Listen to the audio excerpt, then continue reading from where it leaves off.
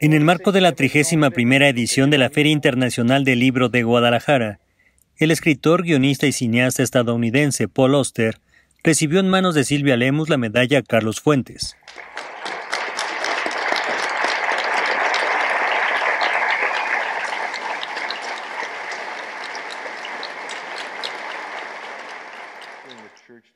Con la conferencia magistral Los huesos de Poe, donde explicó cómo viaja la poesía y acaba regresando, el escritor inauguró el Salón Literario de la FIL.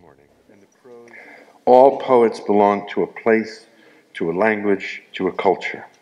But if the task of poetry is to see the world with fresh eyes, to re-examine and rediscover the things that everyone else passes by without noticing, then it stands to reason that the place of the poet will often seem unfamiliar to the rest of us. He's been looking at that brick wall, or that mountain, or that flower, and thinking about it more than we have. And so, when he tells us about it, there's a good chance he will surprise us. Tell us things we haven't thought about until we heard his words. And therefore, his words might strike us as strange.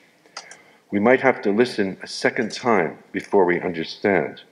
It might take 100 times or 100 years before we can hear what he is saying. Notimex.